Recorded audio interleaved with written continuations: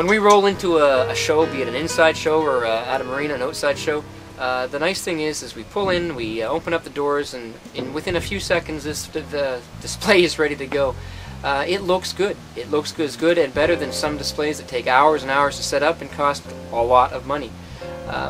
It's been a real good trailer to be able to use in various events and various scenarios. When we purchased this particular trailer, what we liked about it is the stainless steel construction. We know it's going to last a long time. Sure, there might be a few dollars sunk into it initially, but it's going to be around a long time. There's not a replacement cost on this.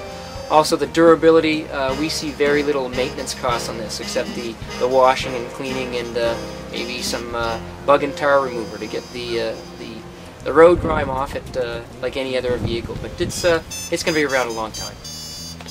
We take this trailer to a lot of locations, of course, where the boats are means the boat ramp, and it's sometimes hard to get there.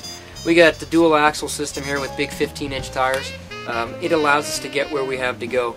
The other item we like about this particular trailer is all the electrics are standard to meet the specs, and the lights are RV spec. It's a 25-cent light bulb. The fixture is a couple dollars, and it's just able to be replaced or fixed anytime, anywhere by any RV center. It's just such an easy trailer to deal with.